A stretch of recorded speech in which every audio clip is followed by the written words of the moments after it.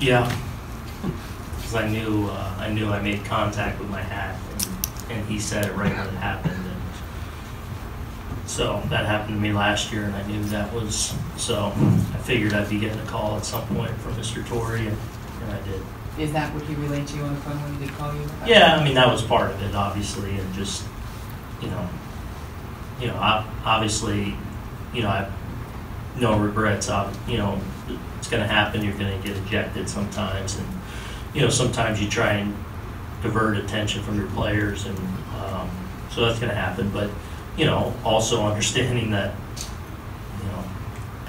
I don't want to just let it rip, especially language-wise, and my kids look at me funny, and you do have a responsibility. So,